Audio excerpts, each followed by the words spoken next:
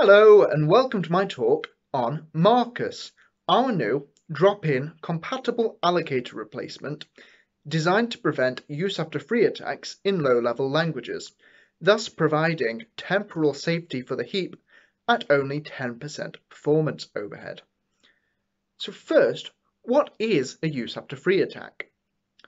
In this example on screen, the programmer calls delete on a pointer, which is looked up in the object's v table. This creates a dangling pointer to the region of memory the object was stored in. An attacker can reallocate the region of memory that it was stored in and change its contents. Then, if the programmer mistakenly calls delete again on that dangling pointer, the attacker can instead redirect it, instead of to the delete function, to its own custom code, taking control of the program. These vulnerabilities have plagued low-level software and have been one of the most common classes of vulnerabilities in both browsers and kernels. So, how does MarkUs prevent the use of these attacks? We keep the programmer's manual frees in quarantine, preventing their reuse until we can be sure that no dangling pointers to them remain.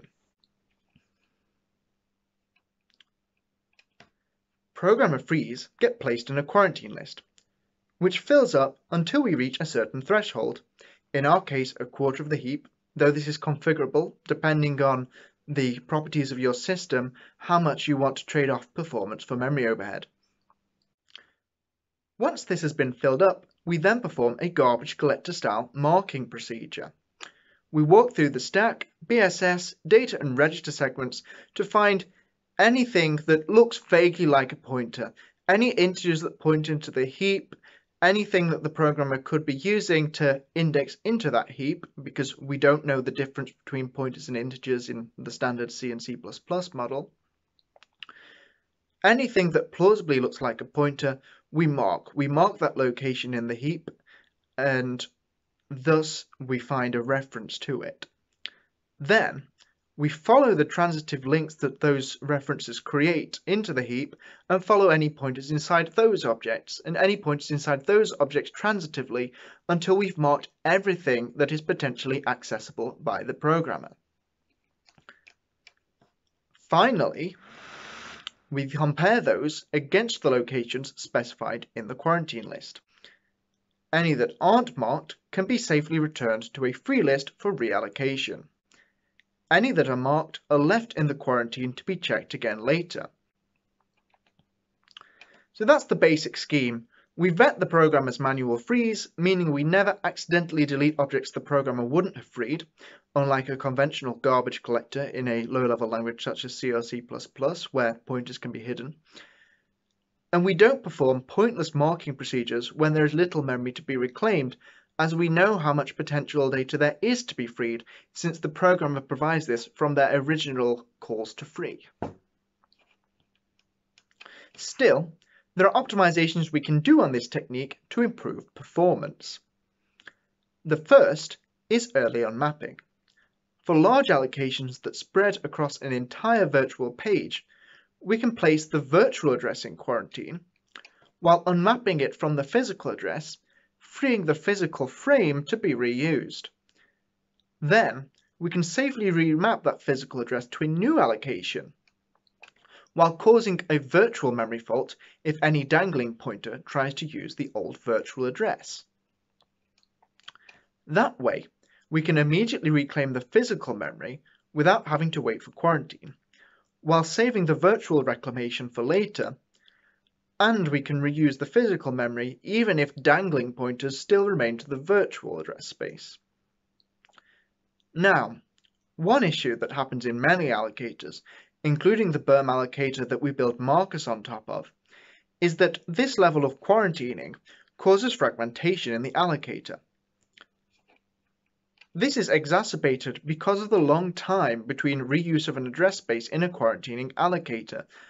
This gives a buildup of lots of very small objects, far more than usual, both in quarantine and scattered around free lists, that ideally we should clear out for reuse of objects of new sizes, But by default we don't, because by default programs tend to reuse small objects very quickly, so there's no point. Still, we can solve this issue in MarkUs. At the end of a quarantine, we use the number of marks to individual blocks in memory to work out whether to try to clean them up. If there are no marks to a block, then it is likely that all of its elements are on either the quarantine waiting to be freed or are somewhere inside a free list. So, we take the ones in quarantine and add them to a list of reallocatable objects. We then walk the free lists, also adding in any old free regions that are in blocks we think are entirely empty. Finally, we empty any entirely cleared blocks to be reused for objects of new sizes, and place the rest of the unmarked quarantine into the appropriate free list. So, we implemented a prototype MarkUs allocator, which can be dropped into any application using load preload commands as a replacement for the default allocator, while maintaining the same interface and preserving the same guarantees as the existing allocator. This is built on top of the berm-demas visor garbage collector. You can use any other allocator to implement a strategy like this. We built it on top of this one simply because there was already a marking procedure in place for that allocator. We see average execution time overheads of just 10% and memory overheads of 15%. This is considerably lower than the overheads seen in previous work. Oscar, which uses a page table mechanism, psweeper and Dangsan, which keep track of pointer locations to nullify, and crcount, a reference counting mechanism, all show much higher average overheads in both memory and performance. We also see that MarkUs doesn't feature any large spikes in execution time or memory consumption, staying below 2x for all Spec 2006 applications.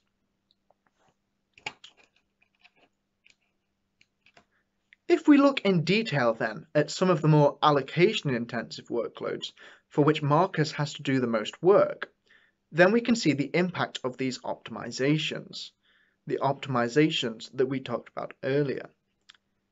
If we allow marking procedures to occur whenever an application runs out of memory, like you would in a standard garbage collector, then performance and memory overhead become unacceptably high for these worst-case workloads. This is because MarkUs performs lots of ineffective marking procedures when there is no data to be freed, for example in Zalanc BMK, and dangling pointers cause lots of memory to be unfreeable, as in deal.ii. Page unmapping deals with the latter problem, as any large region pointed to by a dangling pointer can be immediately reclaimed, and it's the large regions that dangling pointers really matter to, because a singling dangling pointer to a large region kills off a large amount of memory that you can't reuse, whereas a dangling pointer to a small amount of memory doesn't really do very much at all. Delaying the marking procedure until the quarantine is filled solves the latter problem, the problem of performance, bringing down the overheads, but it adds the new problem of increased memory consumption due to fragmentation. Because we don't perform a marking procedure for a very long time, we end up with lots of small objects that clog up the allocator and make it use lots of pointless memory. Also, marking when a quarter of the heap is full isn't the only option, as I mentioned earlier. We can trade off that overhead to use more memory in exchange for lower performance. Or we can do the opposite and increase the amount of memory that we use and therefore have to mark less. That also means that we use less CPU time from the parallel marking procedure, which is able to spread itself across multiple cores, because we're simply marking a lot less. It depends on the system properties that you're targeting as to which of these points you want to target. We chose 33% memory overhead, i.e. a quarter of the heap, to be the point of quarantine, simply because it seemed like a reasonable trade-off. As I just mentioned, MarkUs does use extra CPU time because of its parallel marking procedure. It is able to parallelize this marking procedure across all of your system's cores so that it takes less time.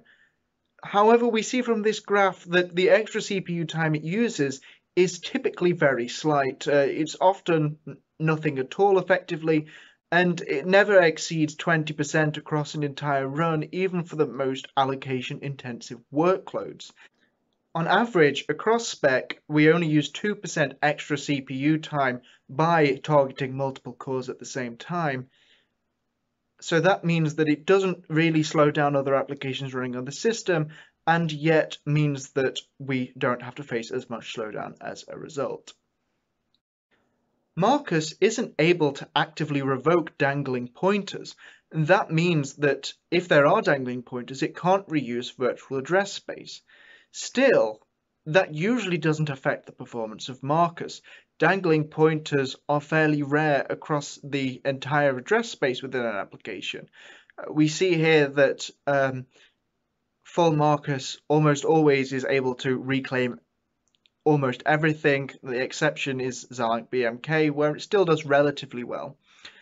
However, a lot of that is down to the page unmapping ability, the ability to unmap very large regions of memory if they have a dangling pointer to them.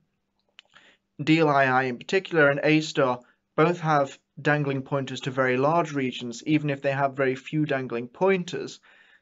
That means that without that page unmapping, we wouldn't be able to use this passive strategy of seeing if there are pointers and if there are, leaving the allocation there to not be reused.